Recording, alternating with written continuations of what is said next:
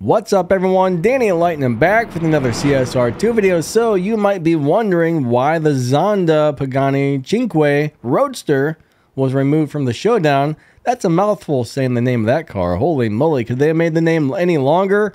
I think not. But if you're wondering why that is no longer in the showdown, well, unfortunately there was a problem with that car, and when you were using it, it would reset all of your trophies back to 0.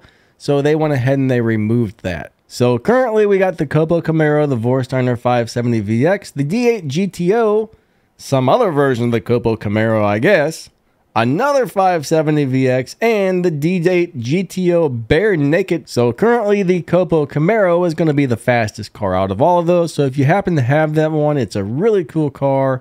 I mean, it runs something like a 7.217, 7.216. The world record time is somewhere right around there, and it's just an all-around fun car to have, fun car to drive. But yeah, that's the one I would choose, guys. The Zonda may be gone, but the Copo is there. If you don't have the Copo and you got one of the other cars, just use that, right?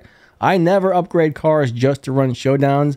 I just go ahead and use the highest upgraded car that I currently already have, and I leave it at that because you know what? There's no point, in my opinion, no point upgrading car just to run showdown when more than likely I'm never going to drive it again after the showdown ends. So bottom line, if you got the game cash and the parts and you like the car, sure, go ahead and upgrade it. But if you don't have to upgrade that thing, all right? So YouTube has recently introduced the thanks button, which can be found right under the video. Us smaller YouTube channels like this one don't make huge amounts of money unless you're getting like 30,000, 50,000, 100,000 views on your videos.